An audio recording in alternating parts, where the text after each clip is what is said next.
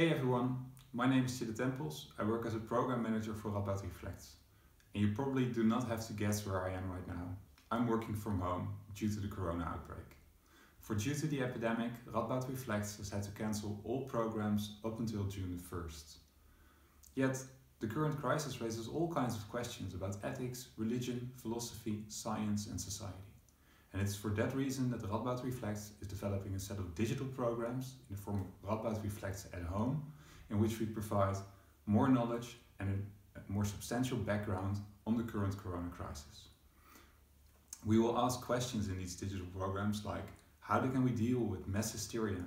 What is the just way to deal with all the people who are now becoming unemployed due to the quarantine? And are we able to act in a solidary way during this epidemic? In addition, we will also provide a digital twist on some of the programs we initially scheduled for this spring. So, if you're interested in these digital programs, please check out our website, subscribe to our newsletter or follow us on social media.